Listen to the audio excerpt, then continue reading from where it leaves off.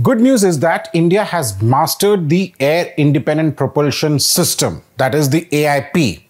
However, the plan to fit the indigenous AIP on board the Scorpene class of submarines may not be as soon as envisaged because the process ahead is quite tedious.